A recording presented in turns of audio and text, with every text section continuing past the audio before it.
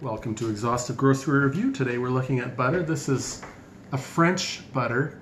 That is, it's from Quebec. L'ancêtre. That's French, because I know a thing or two. That's French for ancestor. And this stuff is very pricey because it's GMO free. Let me tell you a little bit about that. Well, I'll let the package tell you a little bit about that.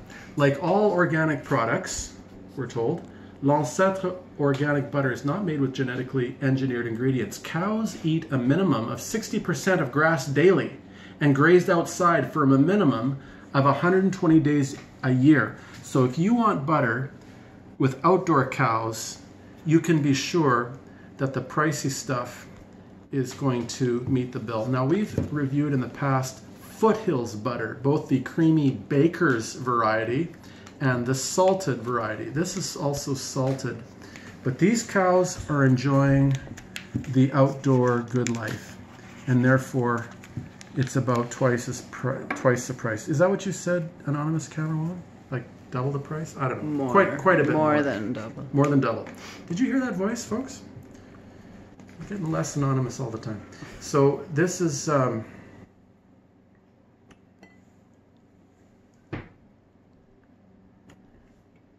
salty, yes.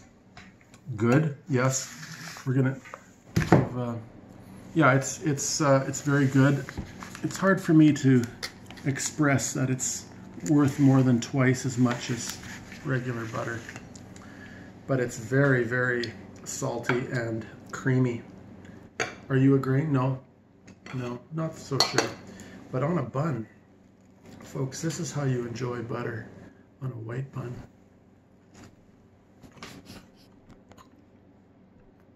I like it salty. It's very salty, and that's the way I like it. Thank you.